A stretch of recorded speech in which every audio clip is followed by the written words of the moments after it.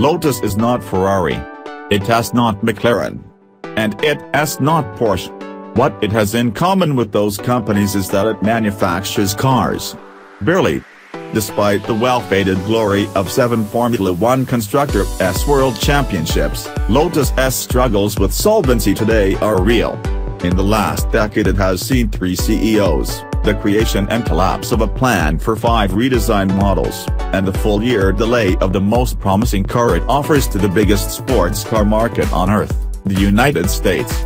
But we've finally driven that car, the new to the US Evora 400, and it was good. The Evora 400. The 400 is for the horsepower produced by its Toyota-sourced supercharged and intercooled 3.5-liter V6 is a genuinely refreshing machine. Wispy, strikingly well-made, and communicative, it has a car for people who want to be engaged deeply by what they drive, and that's not something we say about all British sports cars. The Evora 400 builds on the brand's signature attribute, efficiency. And by that we don't mean good fuel economy. We mean the same thing Tony Rudd, former Lotus engineering director, meant when he wrote his infamous 1975 memo that was glowingly approved by founder Colin Chapman. To paraphrase Rudd, the most elegantly effective solution is the one with the least number of parts, effectively deployed.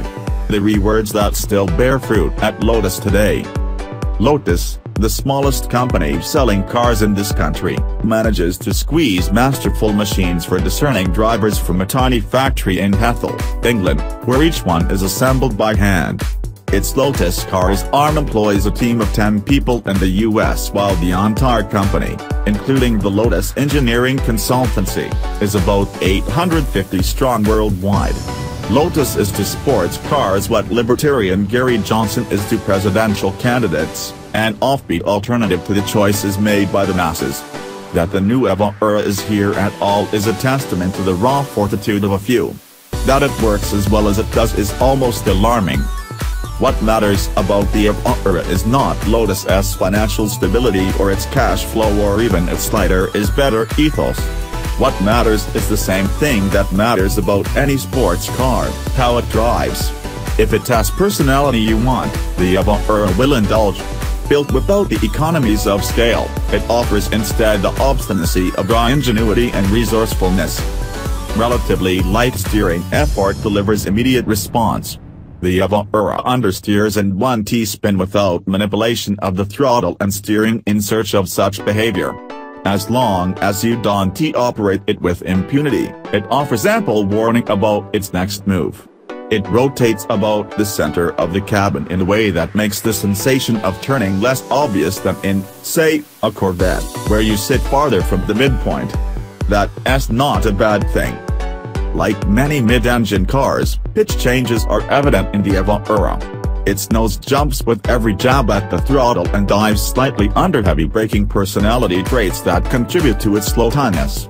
It has alive in the same way as all other mid-engine Lotus road cars going back to the 1966 Europa, but it lacks the hyper-chipmunk nervousness of an Excite or Elise. It has as honest about its intentions as it is quick. Even 400 horsepower is not enough to overwhelm the balanced demeanor of the chassis. But its acceleration doesn't feel as strong as a 400 horsepower, 3,200 pound sports car should.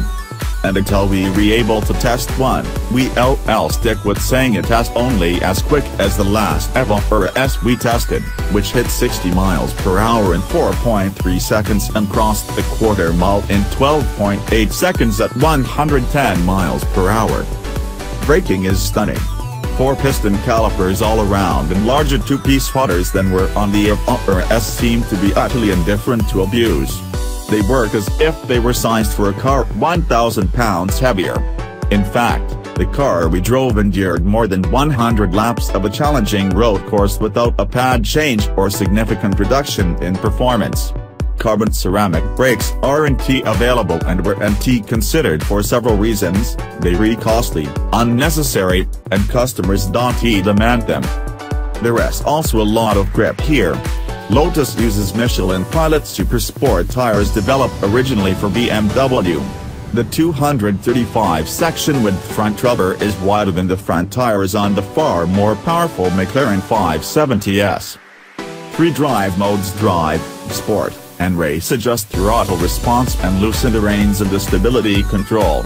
Stability control also can be fully disabled but will, frustratingly, re-engage with the slightest overlap of throttle and brake pedals while left foot braking.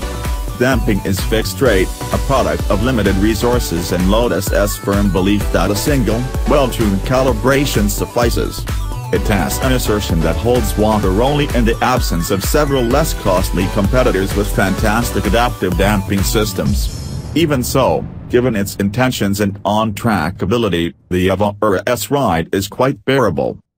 This is probably the quickest Evora Lotus has ever built, and, indeed, it's 7 seconds, that's a lifetime, folks, quicker than was the Evora S around the company's 2.2-mile test track.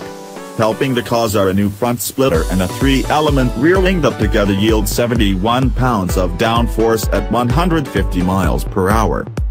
This Evora 400 gains 55 horsepower over the S model last sold here in 2014.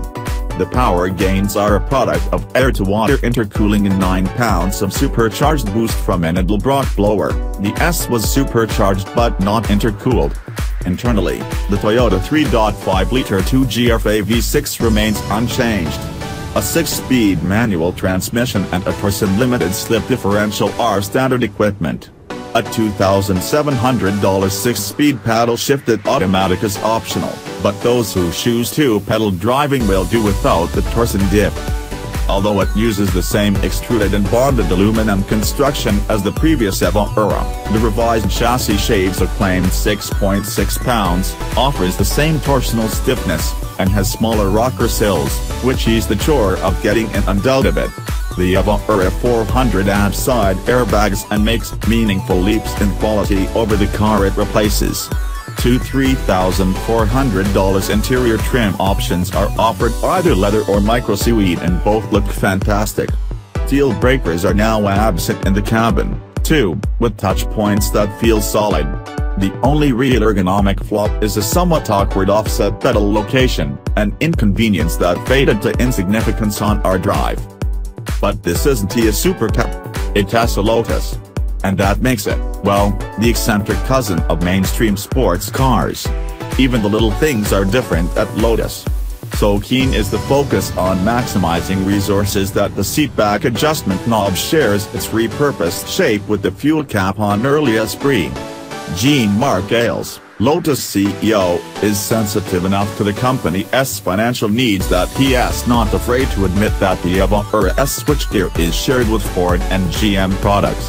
He is also a simple pragmatist, admitting honestly that Lotus wants to offer a carbon fiber chassis in the next 10 years.